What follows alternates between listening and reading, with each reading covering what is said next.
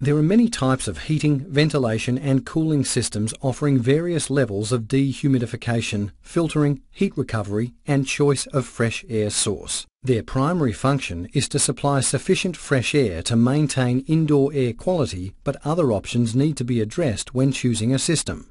Consider the following. Is the roof space ventilated or sealed?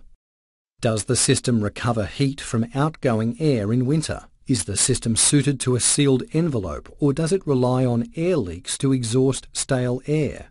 Does the system rely on ceiling leakage as a return air path or roof space leakage as a source of fresh incoming air? Does the climate contribute to condensation problems?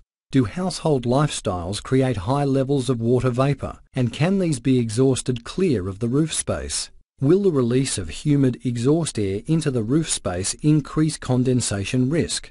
Is the roof space contaminated with toxic materials, dust or particles, for example, asbestos or old insulation fibres? Appropriately chosen, designed and installed systems should adjust the temperature and humidity levels of fresh air supply cost-effectively to improve thermal comfort, operate efficiently in a well-sealed home and roof space, recover heat from outgoing stale air and use it to heat incoming fresh air, allow seasonally responsive management of fresh air supply and ventilation rates to minimise energy consumption, reduce the size, cost, running times and energy use of heating and cooling appliances.